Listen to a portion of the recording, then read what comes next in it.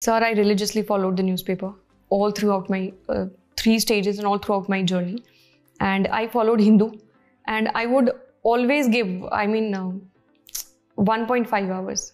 That was the time that I would give, and I would give the respect that the newspaper demands. And I think this was the reason that now I feel that has helped me immensely in my interview. I was able to express my thoughts very naturally. I feel like that because all of those things were there in my subconscious mind. So I don't have to remember anything.